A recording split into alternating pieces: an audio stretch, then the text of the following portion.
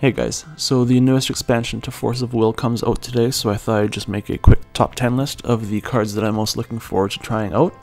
Just wanted to start by saying that this is a very good set, and picking just 10 cards is actually pretty tough, but let's jump right in and see what I picked out. At number 10, I have Demon of the Crest. This is a Resonator that when it enters your field, it deals 400 damage to another J-Ruler or Resonator, as long as you have Mars as your ruler. It has swiftness, so it can attack that same turn, and then if it survives at the end of the turn, it goes back to your hand. So this might not seem like a lot, but if you have 2 or 3 of them doing this every turn, the damage can add up, so this is a pretty decent card, I think. At number 9, I've got Flame Dragon of Altea.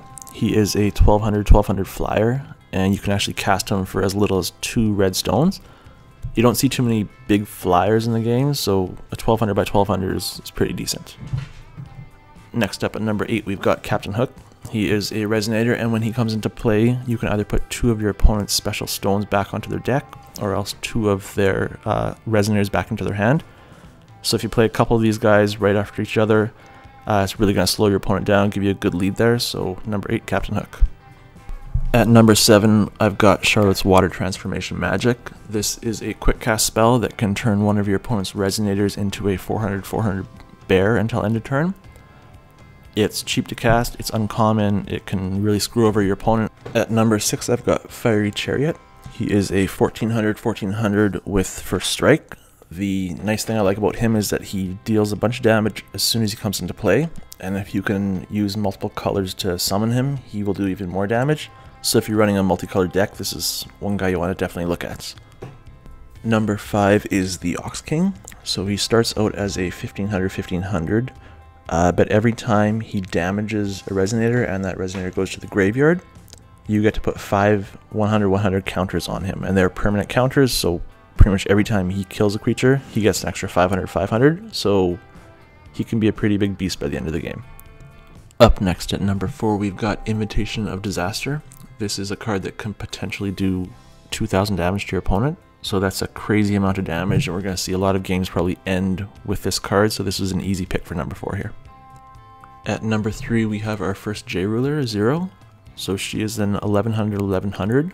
The nice thing about her is she cannot be dealt damage in combat. Additionally, she makes all of your opponents lose a ton of their abilities. So their flying is gone, their first strike is gone, their swiftness gone. But yeah, Zero, she's our first J-Ruler on the list at number 3. In our runner-up spot, we got Azathoth. He is a 2000 Resonator, and he does have a few big drawbacks, but the one thing I really like about him is that every time he attacks or blocks, you get to destroy target Resonator. Additionally, whoever he is attacking or blocking is probably going to get destroyed as well, so this guy can clear the board pretty easily. So number 2 for him, even with his big drawbacks there.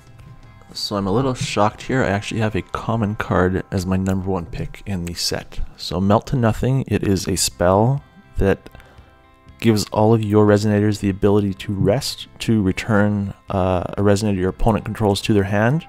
They gain that ability just for 1 turn, but it is a quick cast spell, so it can be cast at any time, and as long as you have more Resonators than your opponent, you can really turn the tide of the battle, I'd say.